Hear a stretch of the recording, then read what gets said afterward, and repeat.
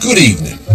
Tonight's programme is about Alfred Hitchcock's British films, the first films of his career. Before he became the master of suspense, he made all kinds of movies, learning his profession and honing his technique.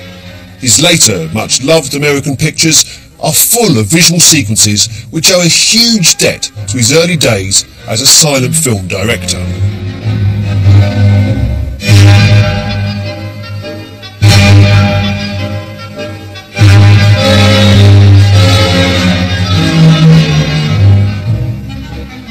Alfred Hitchcock was born in 1899 in Leytonstone. He died in 1980. In between, he became the most famous film director in the history of the motion picture. But why put up with a mediocre impersonation when we have the great man himself?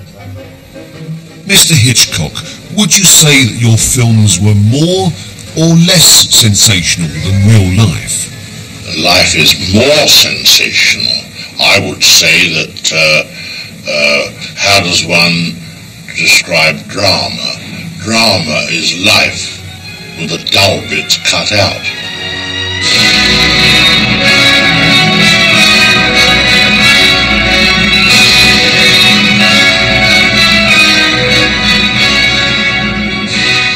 Alfred Hitchcock is a very well-documented filmmaker, but his British period before he went to Hollywood is often overlooked. He made 23 films here before going to America. Let's not run ahead of ourselves. When Alfred Hitchcock was 6 years old, the family moved to Limehouse in the East End of London, just a stone's throw away from where Jack the Ripper had carried out a series of brutal killings only 11 years before Alfred was born. His parents were Catholic, that's Alfred Hitchcock's, not Jack the Ripper's, and being Catholic in those days was a minority religion in Protestant England. I was brought up in a Catholic household, and sometimes it does lead to the feeling of being a bit of an outsider.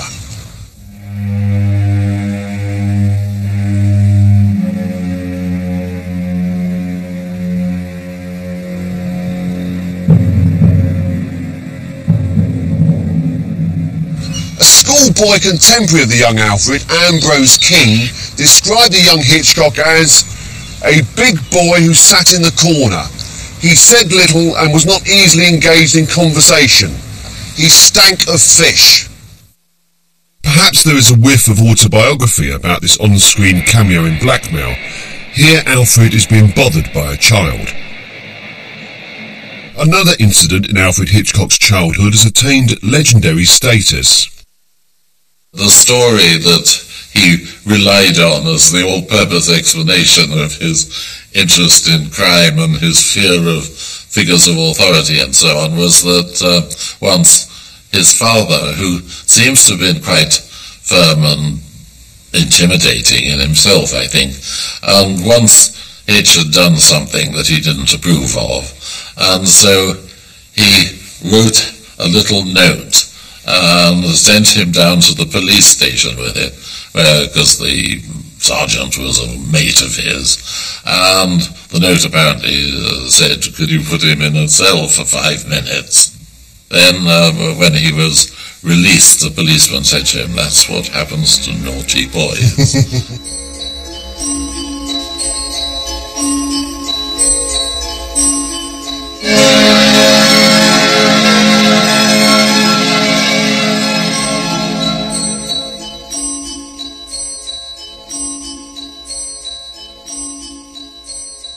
Alfred Hitchcock's fear of the police would have made an identity parade an absolute nightmare for him.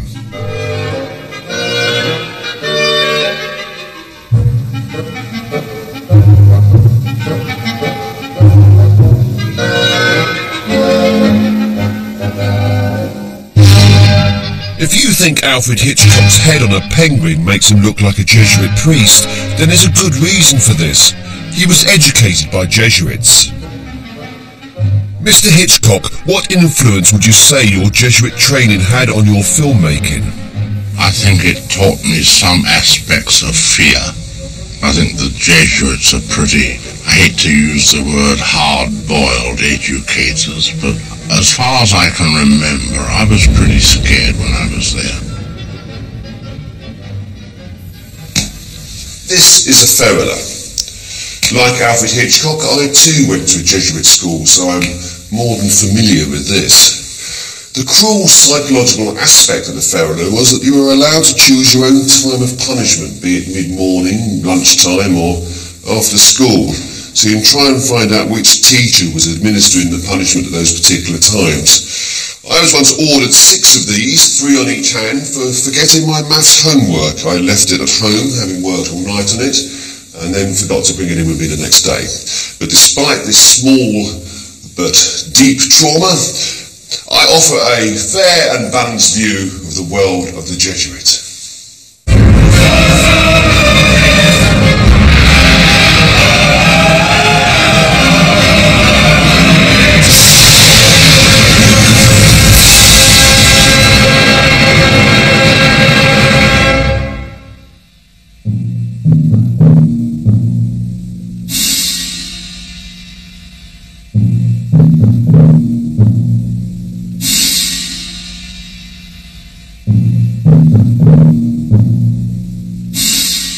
Alfred escaped the miseries of school with regular trips to the theatre.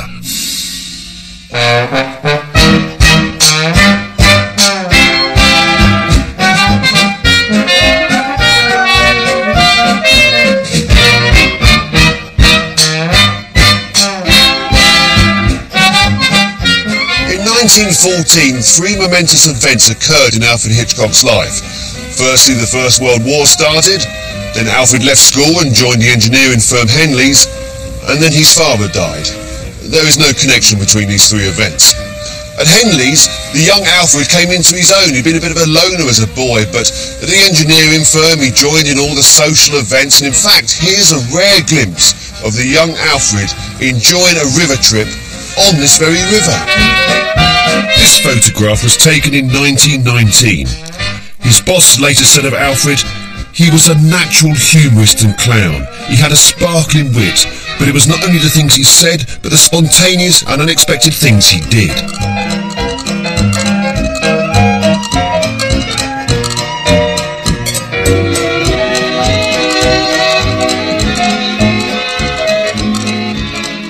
Mr. Hitchcock, were you a keen moviegoer at this time? I was a very keen moviegoer. And I heard that an American company were coming to London to open a studio, so I applied for the job of designing their titles, because those were the silent days, and titles were an important part of the picture. He went to get a job of drawing the titles, like "And the Sun Set," and he would draw the sun setting and so on and so forth. And when he went over there, and my mother said she saw this young man come in with this big portfolio, but she didn't speak to him because he didn't have a job. And in those days, gentleman didn't talk to a lady, especially if she had a better job than he did. So that's where they met, was at the studio. Alma Revel, born a day after Alfred in the same year, had entered the film business in 1915 at the age of 16. Alma was already a bit further up the rungs of the film ladder, because she was a film editor. I mean, in those days they called it a script girl, but what the script girl did was not only record what was shot, but also put the films physically together. Alfred swiftly progressed from title card designer to art director. Michael Balkan, a man fresh to film production, opened up a studio called Gainsborough in 1923. He was so impressed by the young Alfred Hitchcock, he made him an assistant director on Gainsborough's first film, Woman to Woman. Finally promoted to a position of some power, Alfred Hitchcock surprised a colleague with the offer of editing the film. The colleague's name was Alma Revel. She also worked as a screenwriter. Her knowledge and experience in film proved invaluable to Alfred. he quickly learnt to rely on her judgment and expertise. In 1924, Michael Balkan had signed a deal with UFA, the prestigious German film company. Alfred was sent to Berlin with the director Graham Cutts to film The Blackguard.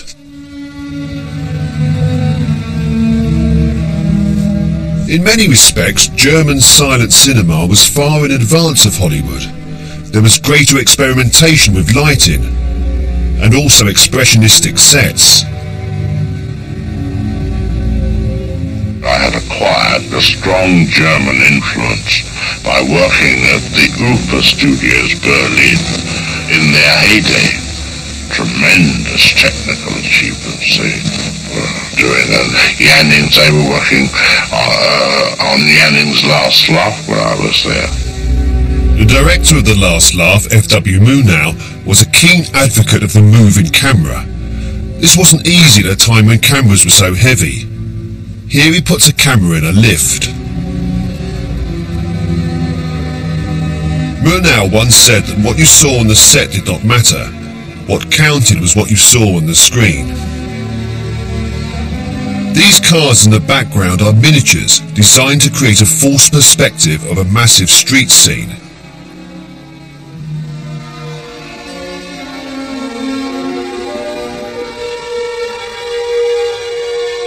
Before the invention of the zoom lens, there was only one way to get this shot. The move back from the street musician was actually achieved by mounting the camera on a purpose-built cable car. Alfred Hitchcock would be influenced by the visual inventiveness of German silent cinema throughout the rest of his career. Having returned from Berlin, relations between Hitchcock and his director Graham Cutts became very strained. Mr. Hitchcock, perhaps another reason for the tension was that you were working as an assistant director, an art director. Did you break into Graham Cutts' territory? Oh, I not only broke into his territory, I gave him the shots and where they should be taken. I built the set in such a way you couldn't take it from any other angle. Hitchcock designed this Stairway to Heaven set for The Blackguard. Balkan had recently brokered a deal with a Munich-based firm called Emilka, and Hitchcock got the job of directing their first co-production, The Pleasure Garden.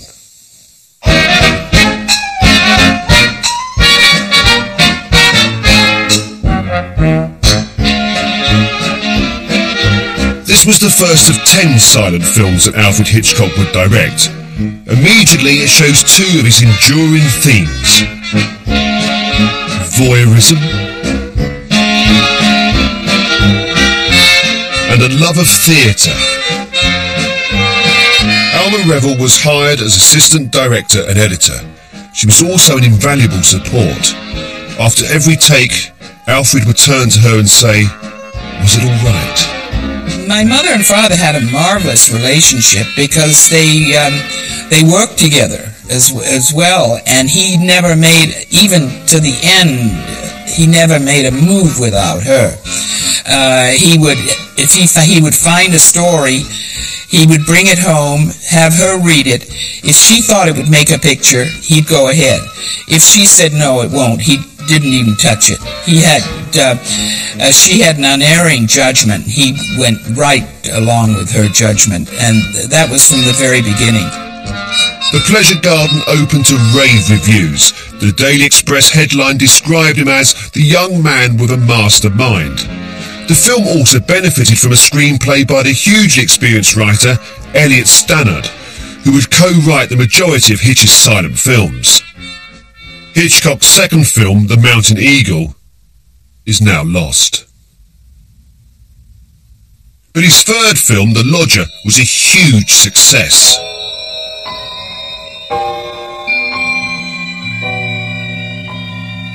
The Lodger was based on a very popular novel by Mrs. Belloc Lowndes. Hitch was a big fan of the book, which was about the true-life horror of Jack the Ripper. Ivan Novello plays a mysterious stranger whose odd behaviour throws suspicion upon him.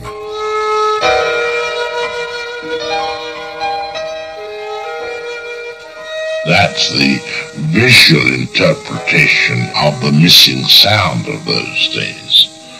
In other words, a man is pacing a room up and down today. We do it by sound, and you will see the chandelier shaking. Well, the substitute for that was a visual impression of the room above, and you saw the soles of his shoes and the full length of his body and the ceiling of the room beyond as he paced up and down. And I did it by having a floor made of 1-inch thick glass. Shots inspired by German Expressionism severely worried the money men, who thought the film was too arty.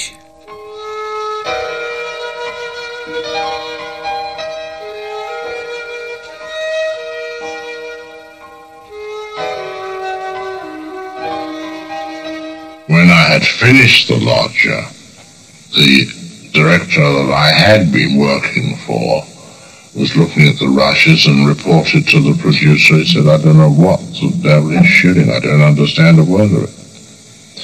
And finally came an afternoon when the big shot was coming down to verify his menial's verdict on the picture. And I remember my wife and I walked out of the studio and went for 2 hours. We found ourselves at Tower Bridge. I said, well, it must be over by now. Let's go back. Hoping, of course, this is the most suspenseful moment I've ever had, to go back and find smiling faces. It's all right, he likes it. But not a bit of it. He confirmed it, and they put the film on the shelf. Stayed on the shelf for about 2 or 3 months. They said, well, we have an investment in this.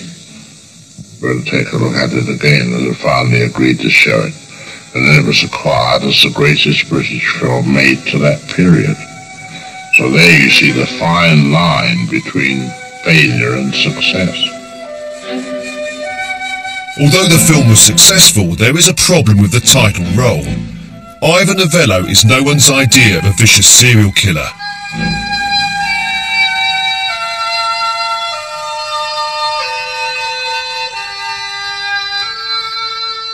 In The Lodger, with his back to the camera, Hitchcock makes the first of his cameo appearances.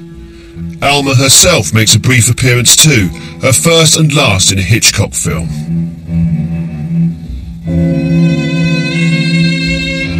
On December the 2nd, 1926, Alfred Hitchcock and Alma Revel celebrated a Roman Catholic wedding at Brompton Oratory.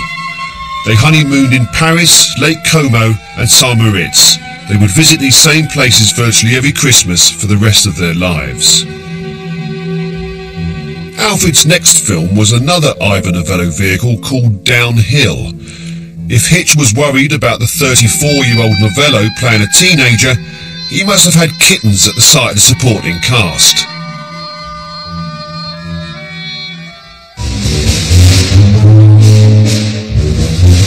The opening of Hitch's 1927 film The Ring is a marvellous montage of fairground images which creates a very modern sense of movement and atmosphere. Montage was a Russian theory of filmmaking that was very much admired by Hitchcock. Montage means the assembly of pieces of film which, moved in rapid succession before the eye, create an idea. Here is an extreme example of Russian montage from the film Man with a Movie Camera. Secondly, montage could also be used to illustrate the passing of time. As the boxer climbs up the bill, notice how the seasons change. Now the third way is the assembly of film to create a different idea. Now we have a close-up. Let me show what he sees. Let's assume he saw a woman holding a baby in her arms. Now we cut back to his reaction to what he sees. And he smiles. Now what is he as a character? He's a kindly man.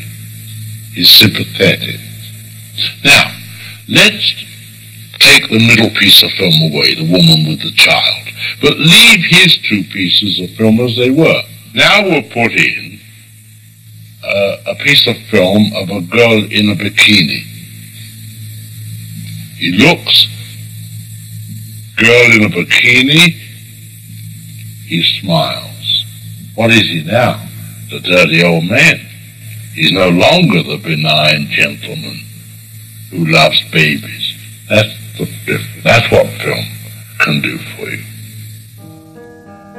For The Ring, Alfred Hitchcock teamed up with cameraman Jack Cox, who specialised in all kinds of trick photography.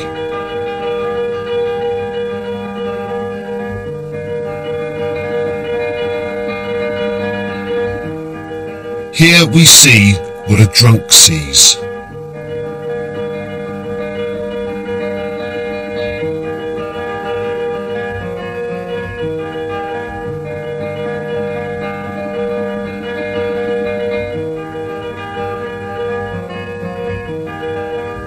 In his 1928 film Champagne, Alfred Hitchcock experimented with a camera lens placed in a giant champagne glass.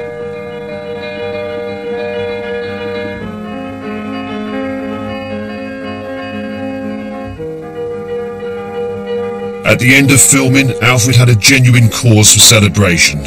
Patricia Alma Hitchcock was born. Across the Atlantic, Hollywood was also giving birth to talkies. The huge success of Warner Brothers' film The Jazz Singer, which featured Al Jolson singing and ad-libbing some dialogue, spelt death to the silent film. Did the coming of sound bother you in any way? No, it didn't bother me at all. I just took to it like I won't say a duck takes to the water, unless it was sound. We'll say as a duck takes to a quack. Alfred Hitchcock was in the middle of making Blackmail, but he faced a major dilemma with his female star. Annie Ondra spoke with a thick Czechoslovakian accent, mainly because she was Czechoslovakian. Hitchcock arranged a voice test at the studio to see how her voice recorded.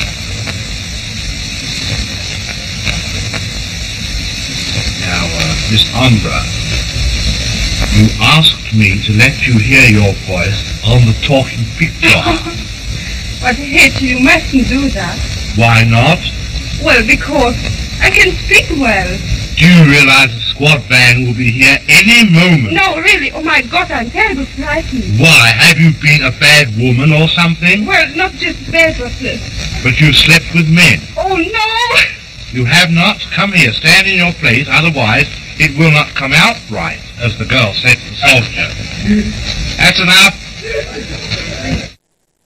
This brief glimpse illustrates the studio atmosphere that was common during a Hitchcock picture.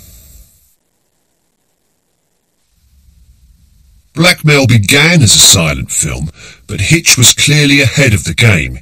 He'd already planned to put talking sequences into Blackmail. The main problem concerned the fact that I had a Czech film star playing the part of an English girl. So there the problem cropped up. How do we get around the problem of Miss Ondra speaking with a heavy foreign accent? Now, in those days, we couldn't substitute voices with the ease with which we do today. So I had a young actress, Joan Barry, sitting on the side with her own microphone, while Miss Ondra on the set, playing her scene, just mouthed her words. So the girl on the side had to follow her very closely. You were just Scotland Yard. It went for Edgar Wallace. Nobody'd ever heard of it. Funny, aren't you? Anyway, what's the hurry? We're only going to the pictures. We've got all evening. Well, I don't think I want to go to the pictures. Oh, and why not? I've seen everything worth seeing. This is a very difficult thing to pull off. For example, here I am miming to somebody else's voice. The effect can be surprisingly convincing. Oh, hello, Joe? No! No, she didn't. I can't talk now. I'll be home around 8 or sooner if this idiot gets it right. Yeah. Love you.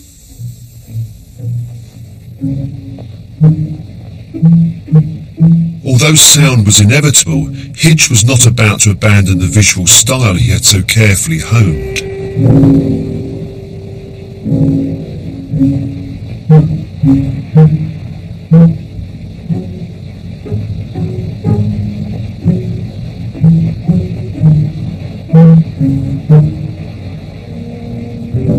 Blackmail stages a climax in a landmark location, in this case the British Museum.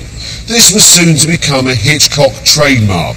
If we think of the Royal Albert Hall and The Man Who Knew Too Much, the London Palladium and the 39 Steps, North by Northwest, of course, Mount Rushmore, and the fruit and vegetable market, Covent Garden in Frenzy.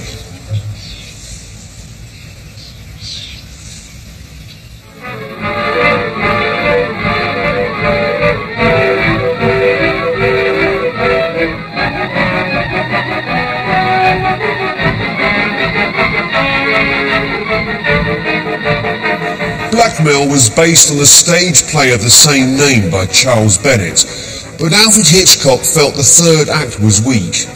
It was the young Michael Powell, himself a few years away from becoming a noted film director in his own right, who came up with the idea of staging the final chase in this very room.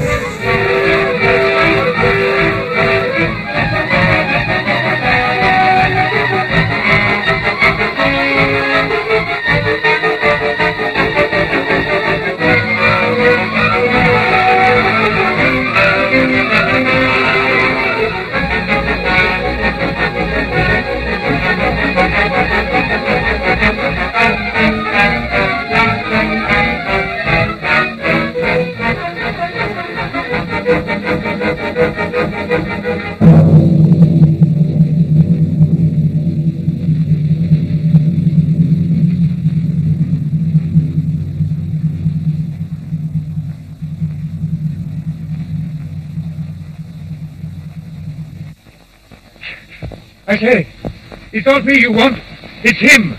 Ask him. Why, his own...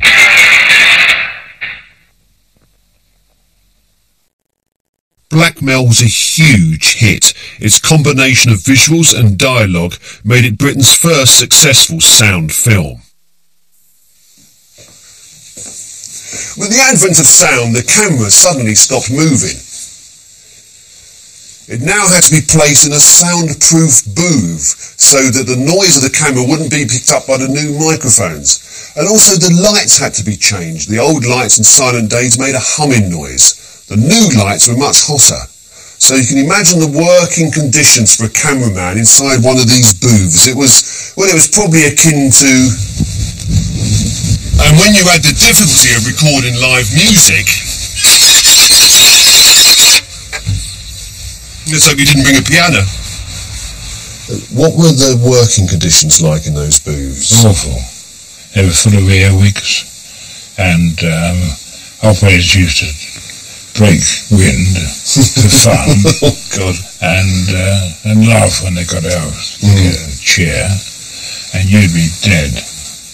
They were pretty awful, really. And you'd shoot 14,000 feet of film.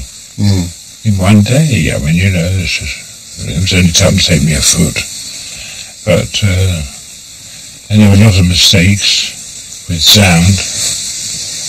Awful lots. A lot of retakes.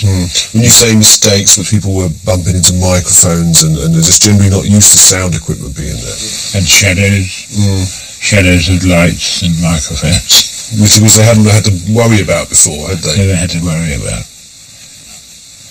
Can you give us an example of the difficulties of working with early sound?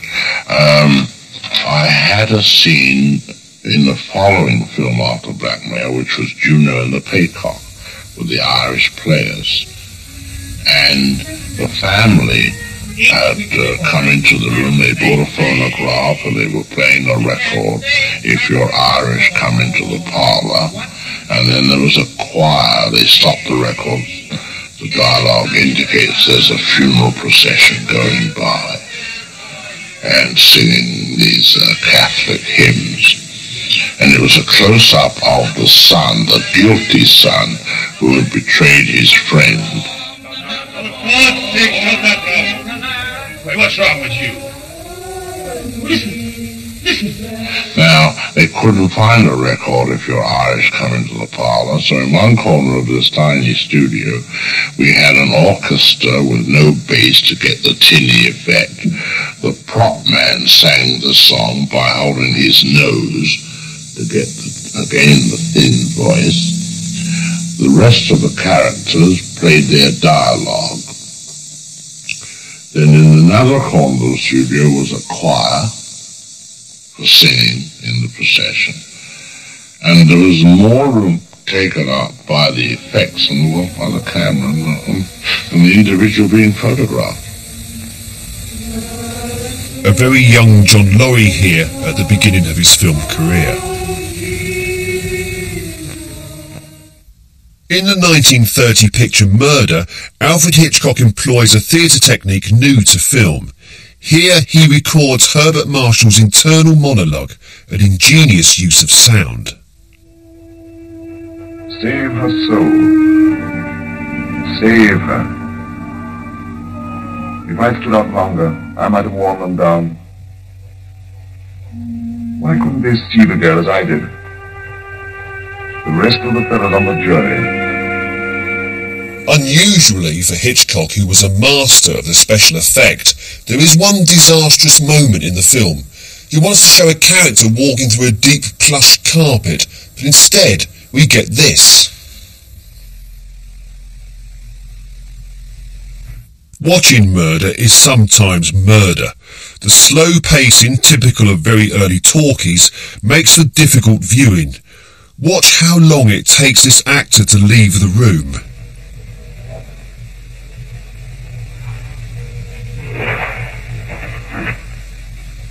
The two actors by the door have very little to do and lots of time to do it in.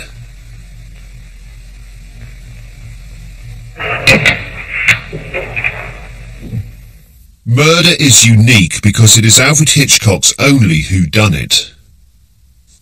I've never made a whodunit since. Very simple reason. The whodunit contains no emotion. The audience are wondering. They're not emoting. They're not apprehensive for anyone. When the film is finished and the revelation comes, well, you get 2 or 3 minutes of saying, I told you so, or I thought so, or fancy that. Another problem for the early talkies was the rather measured and artificial sounding delivery of many stage-trained actors. It is rather snobbish, you know. In The Skin Game, Jill Esmond, the first Mrs. Laurence Olivier, is very difficult to listen to, and notice the non-moving camera. Well, as my father, I can tell. Mr. Hornblower, I've never to have found that clay and put up those words.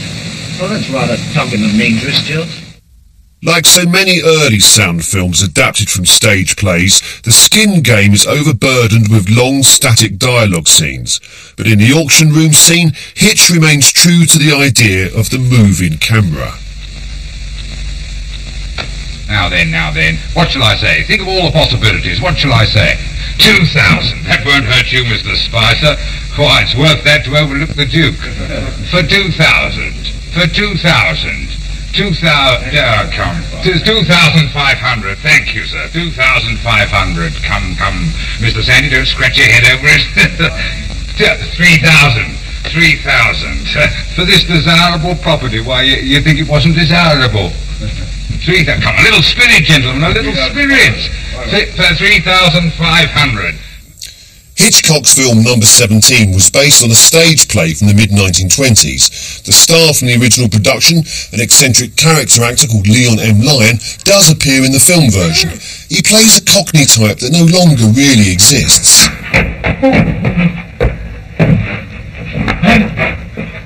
Quite sure you don't know anything about that? What, me? Good. Number 17 is a bizarre film, and at times Hitchcock is clearly having great fun at the expense of the original play. In this film, fist fighting goes on forever.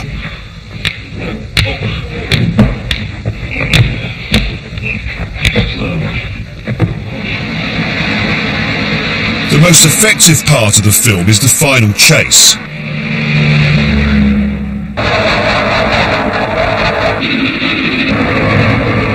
These shots of a model bus and train are made with far greater care than the rest of the film put together.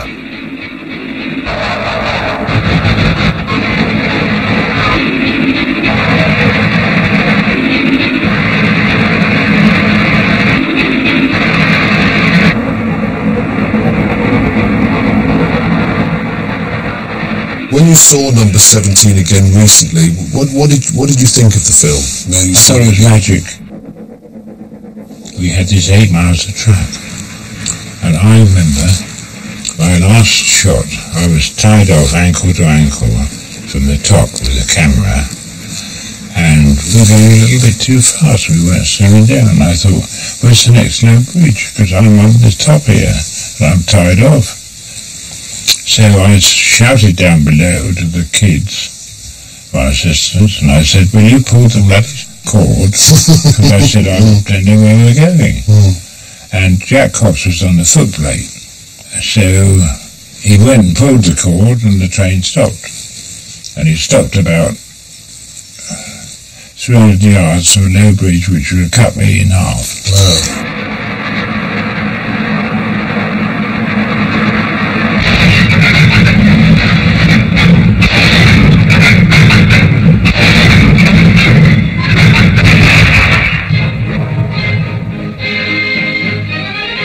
Waltzes from Vienna is just about the worst film that Alfred Hitchcock ever made. At this period of time, my reputation wasn't very good. A film about the Blue Danube, starring popular musical actress Jessie Matthews, was unlikely to bring out the best in Hitchcock. But by 1934, what was the best of Alfred Hitchcock? Blackmail, his first big hit of the sound era, had been nearly 5 years before in 1929, and since then he'd made a series of talking pictures which were more or less adaptations of popular stage plays of the day. His cinematic art had barely developed at all, if we discount the marvellous chase sequence at the end of Number 17, and with his film in 1934, Waltzes from Vienna, it could be argued that his cinematic technique was going backwards. Alfred Hitchcock's career was in crisis.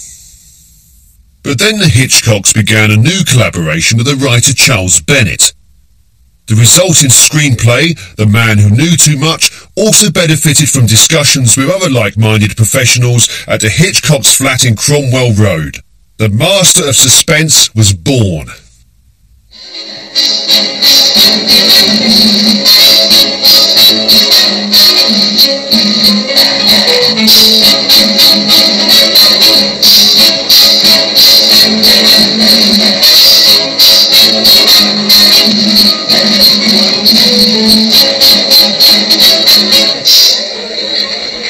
Peter Lorre, star of Fritz Lang's controversial film about a child killer M, was imaginatively cast as the villain of the piece.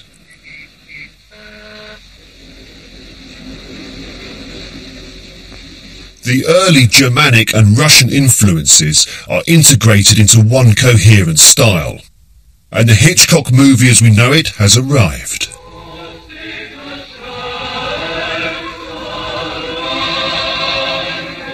An assassination is about to take place in the Albert Hall.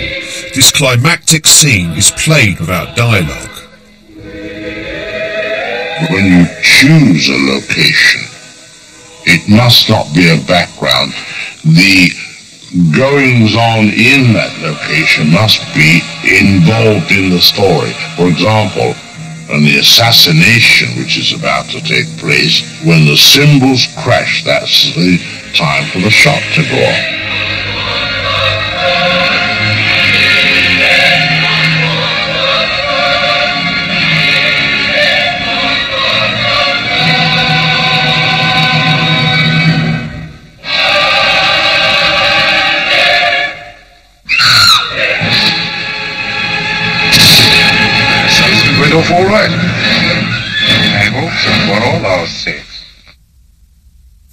leaps and bounds that separated The Man Who Knew Too Much from its immediate predecessors was carried on with the release of the 39 Steps.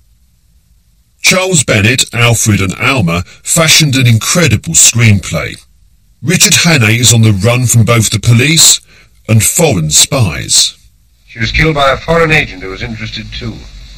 Did she tell you what the foreign agent looked like? There wasn't time. Oh, there was one thing. Part of his little finger was missing. Which one? This one, I think. Sure it wasn't this one? As well as dramatically improving his screenplays, Hitchcock also paid meticulous attention to how each shot would look. These drawings by Hitchcock show how closely the set designer followed his instructions. Here! What for did you pull the communication cord? To stop the train, you old fool. It's against all the regulations to stop the train on the bridge. And the men get down. He's a matter. The film is one long pursuit. Action sequences take place in iconic locations. Jumping off a train on the Forth Bridge. Solving the mystery of the 39 Steps at the London Palladium.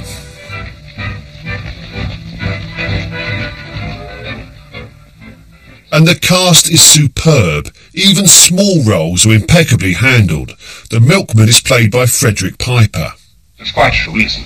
They're spies, foreigners. They've murdered a woman in my flat and now they're waiting for me. Oh, come off it. Funny jokes at 5 o'clock in the morning. All right. I'll tell you the truth. You married? Yes, but don't rub it in. On the first day of filming, Hitch handcuffed the two stars Madeleine Carroll and Robert Donat together and then pretended to lose the key. This was a practical joke enabling his actors to experience the difficulty of being handcuffed to a near stranger. I tell you, I can't stand it any longer. I'm going to tell them the whole story. You want to hang me for a murder I never committed? As long as they hang you, I don't care whether you committed it or not. Let me go! Do you think I'm going to spend the whole night with you in this room? Of course you are. What else can you do? Go on. Come in, Charlotte. Come in.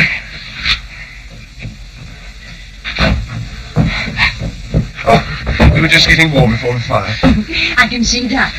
I thought maybe you'd like this in your bed, sir. Oh, thank you very much. You'd like a hot water bottle, wouldn't you, my sweetest? Yes, darling. This man's to be questioned by the sheriff principal. At one point there is a lovely camera effect that you hardly notice. This scene is shot in the studio showing passengers inside a supposedly moving car with back projection.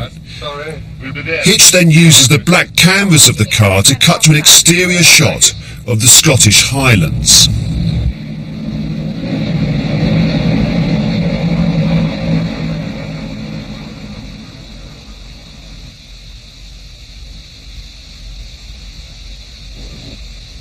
You London ladies look beautiful. They do, but they wouldn't if you were beside them. You ought not to say that. What ought you not to say? Richard Hannay seeks refuge in an isolated cottage. The wife is played by Peggy Ashcroft, the husband by John Laurie.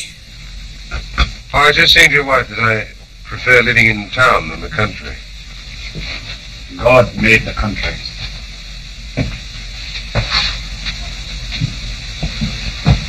Is the supper ready, woman? Do you mind if I have a look at your paper? No, I don't mind. Thank you.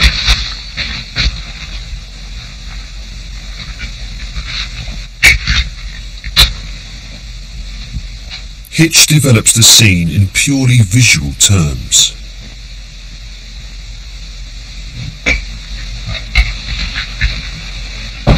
You didn't tell me your name. Oh, Hammond.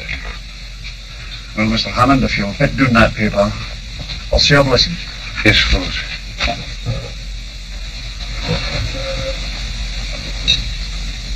Sanctify these bounteous mercies to us miserable sinners. O Lord, make us truly thankful for them and for all thy manifold blessings, and continually turn our hearts from wickedness and from worldly things unto thee. Amen.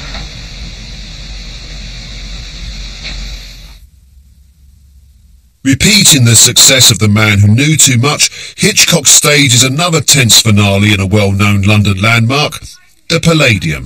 What is the height of the Empire You, Richard Hanley. Listen, there's something you ought to know. Hanley, come along quietly. Yes, but look here, that man on the stage, look here. Now, you don't want to cause any trouble and spoil people's entertainment. Where's the handful of... What are the 39 steps?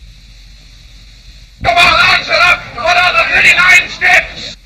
The 39 Steps is an organization of spies, collecting information on behalf of the Foreign Office of...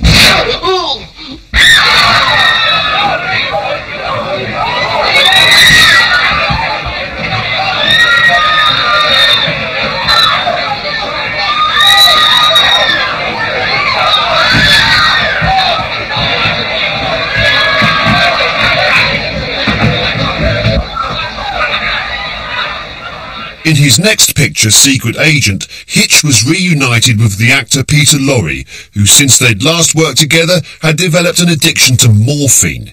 Can you spot it in his acting? Oh, he's awful, it's terrible, impossible, man. It's awful, this is too much, really too much. For you, beautiful woman, and what for me? What for me? Nothing, nobody, nothing. No, this, caramba de piuja, caramba.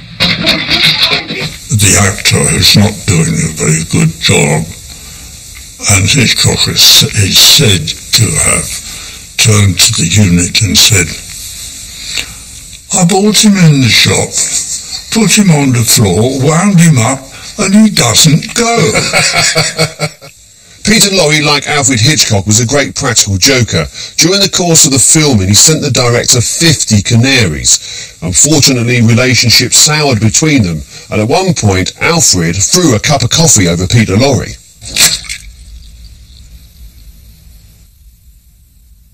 On other, happier occasions, Hitch was rather fond of the practical joke. He would throw his cup and saucer into the air to signify the end of the tea break.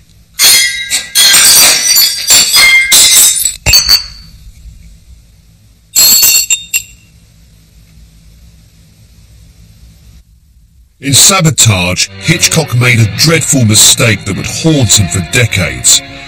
A boy is carrying a bomb on a bus but doesn't know it. Neither does the puppy.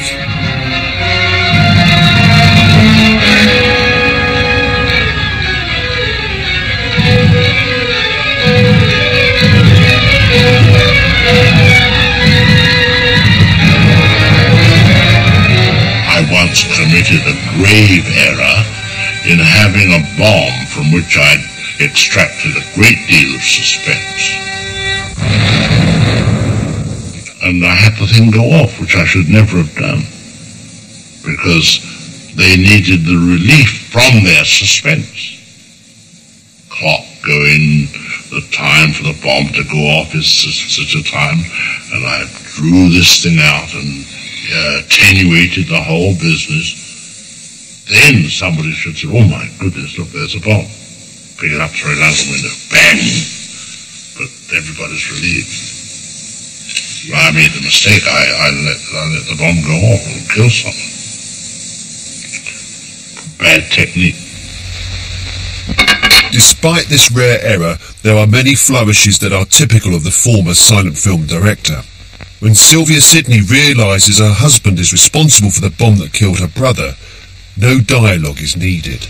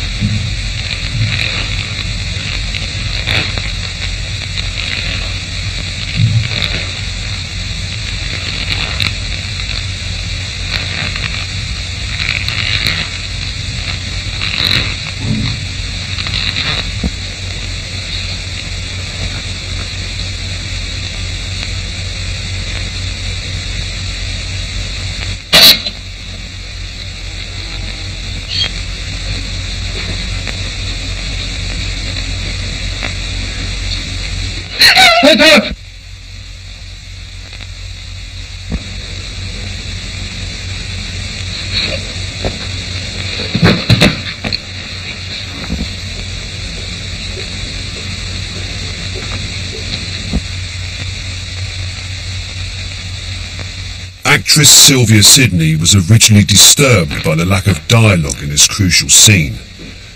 However, when she saw the completed sequence, she said with great admiration, "Hollywood must hear of this." Hitch was indeed keen on a move to Hollywood. He wanted his films to be seen on the world stage. His next picture, Young and Innocent, was full of imaginative and confident use of the moving camera. You ought to order tea or something if we're going to stay here long. What suit will that be? In this situation, you have a young girl with a hobo, a tramp, you see, and he's the only man who could identify this murderer. And all they know is that he has some brighter stance in the eyes. Haven't you seen anyone with a twitch head? And the old boy said, well, this is idiotic. In a big room like this, trying to find a man who has twitching eyes. And at that moment, I take the camera high up into the lobby of the hotel and do the longest dolly shot through the lobby, through the ballroom, through the dancers. Sticks. I'm right here to tell you, sister, no one can like the drummer man. Every man who plays in the band is wonderful too. I've got to give credit where credit is due, but when it comes to make that music hot, make you give it all it's got, I'm right here to tell you, mister. Through a minstrel blackface band. Right through the band, to the drummer, to his head, and right to his eyes.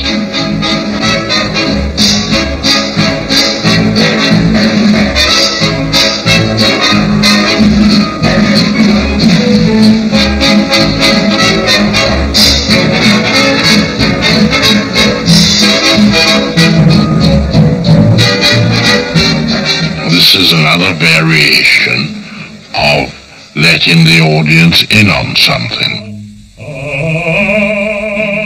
Hitchcock's following picture is among his best remembered. The Lady Vanishes. Although he had very little to do with the excellent screenplay, which was written by the celebrated team Frank Launder and Sidney Gilliat.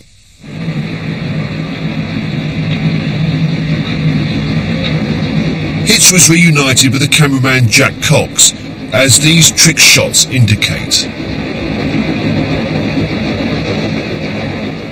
The film director Roy Ward Baker worked on The Lady Vanishes and remembers observing Hitchcock on the set. His method of work was so carefully worked out that everybody was well informed. This was one of his great gifts, which I took to heart. When you're giving instructions to people, which the director is doing all the time, then you must know what you want, which is the first step. A lot of them don't. They say, well, I wonder what we should do here. That sort of thing. Well, that wouldn't do for the likes of Mr. Hitchcock, you know. But he wasn't overbearing or in any way rude. He was always very courteous, in fact, and scrupulous. The Lady Vanishes was filmed in a tiny studio, but it feels far bigger. Hitch achieved this effect with back projection and beautifully constructed model shots. The other trick thing that he got up to was over a glass of wine. There's a scene in the restaurant car, and he wanted to get a shot with the glass of wine very strong in the foreground. But there was some problem in those days of carrying focus between the two.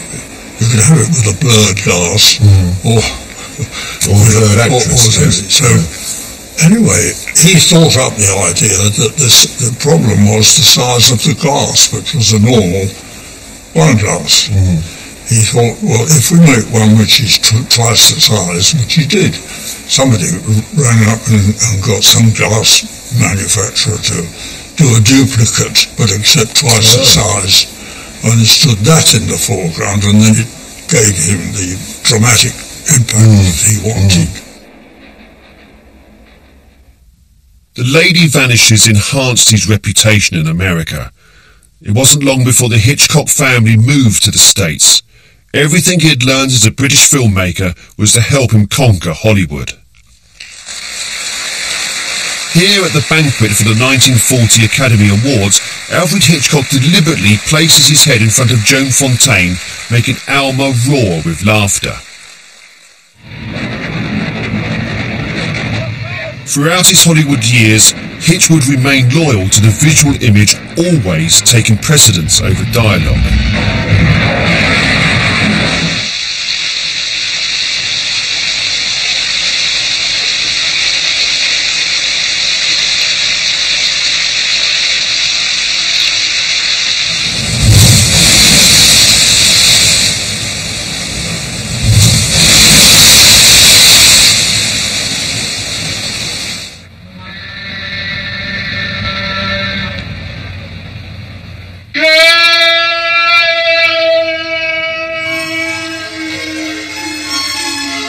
In 1971, towards the end of his career, Alfred Hitchcock returned to London to make one last British picture. Alfred Hitchcock by this time was in his early 70s and he relished the chance of coming back to make another film in London. Frenzy begins with the discovery of a dead body beside the Thames, just as The Lodger had begun nearly 50 years before. What's up around her neck? She's been strangled. Looks like a tie. Yes, it's a tie, all right. Another necktie murder. Frenzy was shot here in Covent Garden. Then it was London's premier fruit and vegetable market. Entirely appropriate, of course, for Alfred Hitchcock to make a film here. After all, his father had been a greengrocer. The building behind me, the one with the dark brick, that's where the murderer lived. Oh, some terrible things happened in there.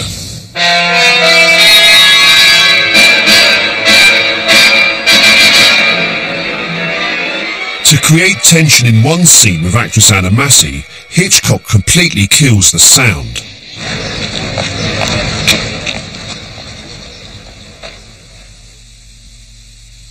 Got a place to stay? Oh, hello, it's you, Bob. Yeah. Well, I think the scene, particularly the scene when you first come out of the pub and then, of course, unbeknownst, you're following Barry Foster to your doom and you go up the stairs and you go through the door and then it's chilling. I don't know if you know, Babs, but you're my type of woman. I just love the beauty of the camera just then coming away from the door, because we've seen the horrendous scene earlier, so we don't need to see any more horrors.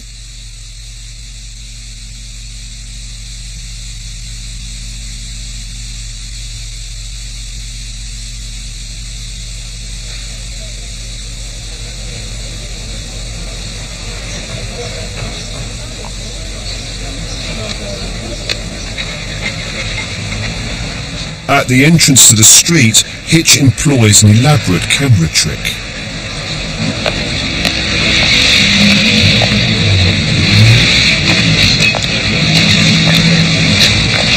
Could you explain how it was done?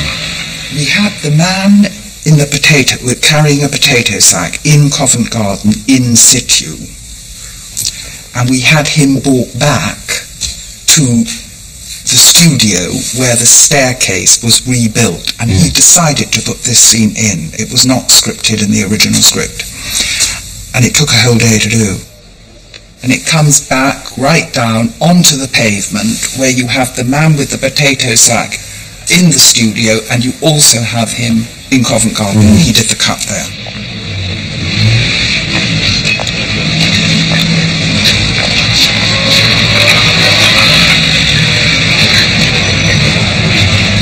Because Alfred Hitchcock specialised in films filled with suspense, he has sometimes been portrayed as a sadistic man who had a strange obsession with the darker side of life. Like all of us, he was light and shade, but he always believed that filmmaking should be fun, and he was a very funny man. Shall we invite some questions from the audience on what we've discussed so far? Take the first one down there, sir. Mr. Hitchcock, in your latter career, you've concentrated more on thrillers. Do you hanker to make other types of film? Well, no, it's not for me. It's the public, you see. If I made, for example, a musical, the public would wonder, when will the moment come when one of the chorus girls will drop dead? In the trailer for Frenzy, Hitchcock is characteristically macabre. Hey, what's wrong? Look, he's wearing my tie.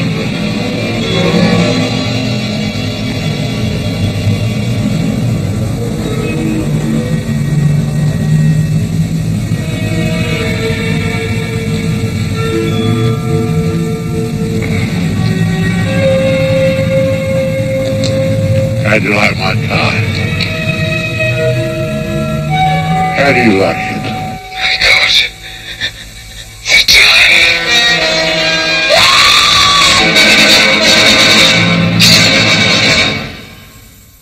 Mr. Hitchcock, as we are coming to the end of our documentary, would you care to make a random vowel sound?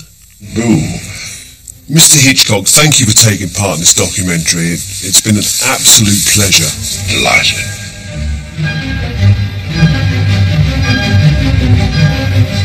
Alfred Hitchcock used these vast, expansive areas to create a large... Let me do it again. In the British Museum, Alfred Hitchcock used these vast, rich locations to create a huge dramatic backdrop. But how did he manage to light these huge rooms at night? Well, he didn't. He used exactly the same technique for the Albert Hall sequences in The Ring and The Man Who Knew Too Much.